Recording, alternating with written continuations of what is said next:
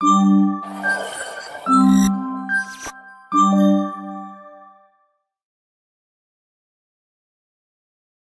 to the Daily Brief for Carbon Removals at COP28. We're here every day of the conference with a different expert in the carbon removal world to tell you a bit about their perspective on carbon removals and the COP process while we're here. So today we're here with Bilha Ndirangu. Thanks so much for joining us. Thank you. Why don't we start with just quick bio, background on yourself. Who are you? How did you get to working in CDR? So it's a long question. How long do we have? But We've got time. But yeah, thanks for having me. So my name is Bilha Ndirangu. I'm Kenyan, but I've done several things across in the span of my career. But a lot of it all focused on Africa. And there's a reason I'm saying that. So engineer by training, spent a couple of years in development consulting, and then left to co-found a tech company, a fintech and communications company. I've done some stuff in education and youth development. And the reason all that's important into why I'm in the CDR space is, in many ways, I came into the CDR space both from, we need to decarbonize the world, so there is a big challenge that is climate change, but we also need to create employment for our young people in Africa. As you might know, Africa is the youngest continent and only getting younger. And there's always this question around, what's the thing that we do, what are the industries that we build that will actually create that employment. It turns out there's not that many just because of where the world is at. But for an interesting set of reasons, in Africa, and in particular East Africa, which is where I'm from, happens to be a really amazing place for carbon dioxide removals. A lot of the factors that we need for CDR to happen, such as renewable energy mineralization, happen to be there. And so the more we thought about the opportunities that this presents, the more this became, well, this could be really interesting. We can actually build a CDR industry in Kenya while solving that employment problem. And so you get this amazing piece of solution where you're solving two really big challenges in one way. So you're helping decarbonize the world while creating economic livelihoods for Africans. Great. Yeah. So tell us, more specifically what you're working on now at Great Carbon Valley. Sure. So Great Carbon Valley, as the name is, it's almost a play on the Great Rift Valley. We're a systems integrator / project developer. And what we're looking to do is, again, take the factors that I talked about, which is the significant amounts of renewable energy, ability for us to store carbon underground because of the basaltic formations in the Rift Valley, and say, okay, well, how do we put together, how do we develop sites that allow us to do both direct air capture, but other CDR technologies that could take advantage of this renewable energy? And so what GCV is doing is actually identifying the sites. So when we say identify sites, it's identifying suitable sites that have geothermal potential and basaltic formations. So what that allows us to do is have the power and geothermal, which gives us both power and steam, and carbon mineralization, so we can actually store carbon. And so we're identifying the sites, building them out, and then working with tech companies or dark companies to provide them with the infrastructure they need to then come up and set up in our sites. So ideally, they'd come in and we'll be able to give them both the power and storage, and then the other ancillary services such as permitting and whatever else is needed for that to happen in Kenya.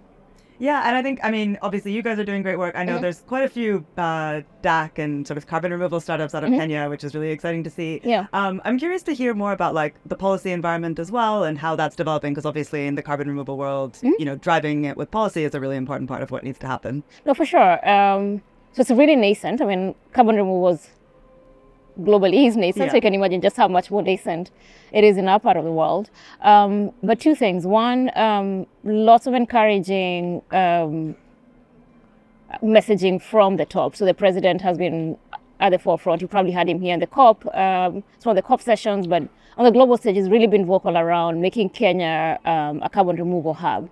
And the understanding that this could actually be a really interesting way to begin to attract foreign investments into the country and begin to provide FDI, as it were, as we're building more and more carbon removal projects. So lots of support at that level. Of course, there's conversations around how does the permitting work, what kind of policies are needed.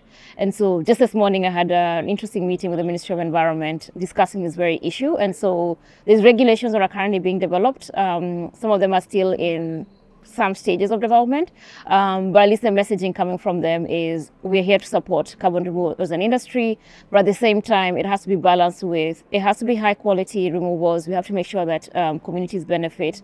So there has to be that right balance, which is how do you make sure that you're getting, you're creating an environment that's enabling for investments to happen. But at the same time, communities, especially for community-based projects, they're actually benefiting from this, from the projects that are being built around them.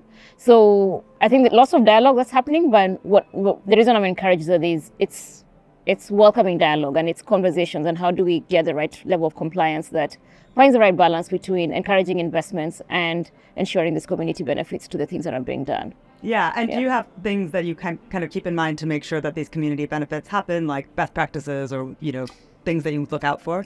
I think it's a combination. I think it's a bit of it depends on the actual project. So a bit removed from what we're currently doing, but I think still important to talk about is when you're dealing with more community-based projects. What I mean by that is nature-based stuff that's probably using forests or using conservancies or land, land owned by communities. Then it is important that the community is aware around what is a project, what does it actually take, what kinds of monies are we looking at, etc., and what's the process. So I think that's important. But then on the flip side, when you're dealing with more private sector-led type work, which is something like a dark unit, a dark plant, etc., that may not necessarily have very deep community involvement, but then potentially has a lot of impact on the community from a job creation perspective, energy access perspective. And so I don't think one size fits all.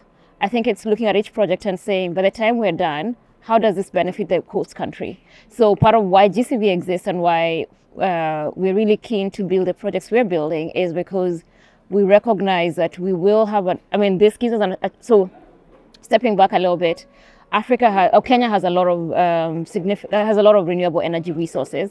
We are not necessarily taking advantage of them, partly because there's no investment, there's no offtake for this project, so a lot of them just remain latent. Yes, it's there, but no one's developing them. The reason why dark is really interesting is because here's an energy intensive process that could use the significant amounts of energy that we have, and what we're hoping is by creating this demand will encourage investments into energy, and then we'll actually have a lot more renewable energy coming into the grid, and hopefully that has a macro benefit for increasing energy access, reducing energy pricing, and a few other things around that. The industrialization that can happen around that, the jobs that will be created, and that's both direct jobs and indirect jobs. The sites we are looking to develop dark tend to be fairly remote, which ideally is great because it then allows for indirect jobs to begin to happen and interesting industries or service industries to happen around these places. And so in my mind, the way I look at it is this has the benefit of not just providing foreign direct investments, but you can create a lot of interesting jobs, not just directly in dark, but just indirectly, and ends up hopefully being a win-win situation for everyone. Yeah, definitely. Yeah. And I think, you mentioned how Kenya has this massive renewable resource and, geothermal storage, a workforce of young people, all of this stuff that lends itself to sort of delivering carbon removal or delivering DAC. At the same time, I think a lot of people, make much of the fact that Kenya is not the one that put a lot of the emissions in our air there today. So where do you see the different countries kind of fitting together in their roles for carbon removal and kind of where Kenya particularly fits into all of that? It's an interesting one because people always say the global north put out the carbon, they should be responsible for it. I look at it in two ways. One, that's already happened, but we're all suffering. Yeah. So carbon is carbon, unfortunately, and we all have the same levels of carbon in the atmosphere regardless of where you are. And instead of apportioning the blame and saying you did this so you're responsible for it, I think it needs to be collectively what can be done, because at the end of the day we're in it together. If we don't solve this problem as a world, we're all facing imminent issues, as it were. So I think so that's one thing. But secondly, if there's going to be investments that are going to be done in the carbon removal industry, the question is what are the right places to have these investments done? And secondly, Africa should be placing herself, or should be kind of outing herself and saying, what, we are best placed to actually provide solutions to this. Can we get paid for it? Yeah. And I think that's, when you look at it from that perspective where it's investments and you're actually making money out of it, and I say money, it's people don't like sometimes to think about that, but it's important. We're creating jobs out of it. We are getting industries built around this. The money is going to be spent somewhere. I've read estimates that say this is going to be $1 trillion industry by 2030. So money is going to go into carbon removals. Always saying is where are the best places to do carbon removals? Africa happens to be one of those places, and especially East Africa.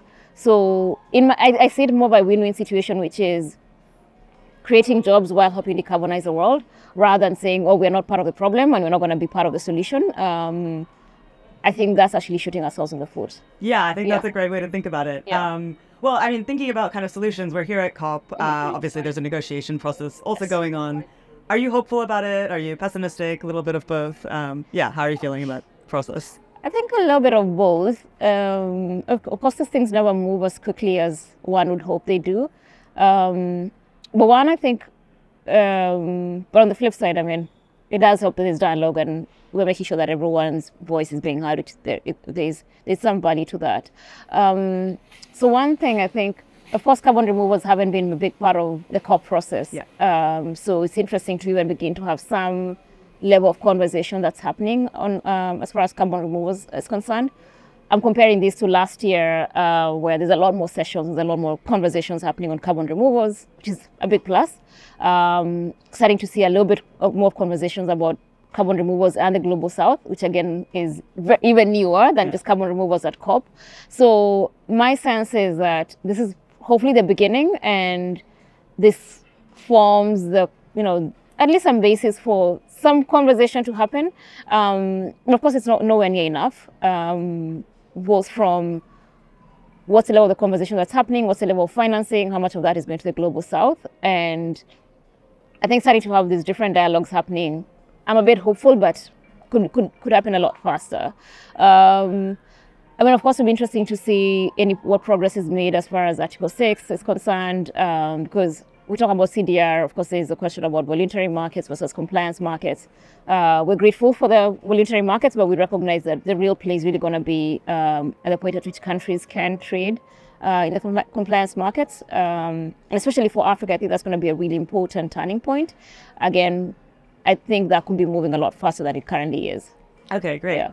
And just before I let you go, all of our audience are people in the carbon removal space. Anything exciting or interesting you'd point them to? Panels coming up at COP, announcements coming from GCB, anything at all? Sure. Thinking about, we already done a whole bunch of funnels that happened before this. Later today, I'm going to be speaking at in the Finland Pavilion, and it's this question around policy around CDR, and especially CDR in the global south. Okay. So that should be particularly interesting. Hopefully people can tune in.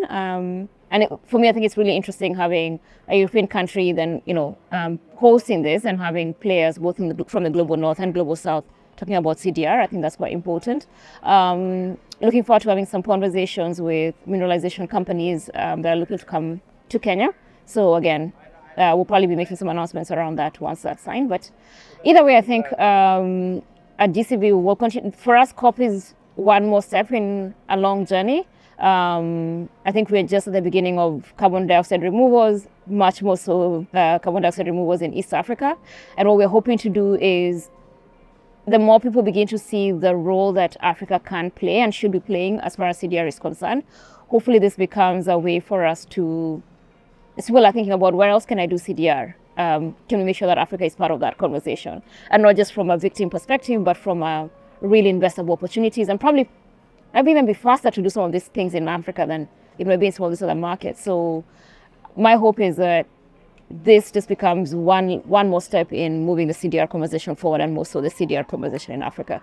Great. Bilha, thanks so much for joining us. For everyone watching, thanks again for being here, and do come back tomorrow for the next one. Check out carbonremovals.org for all the other great stuff that we have there.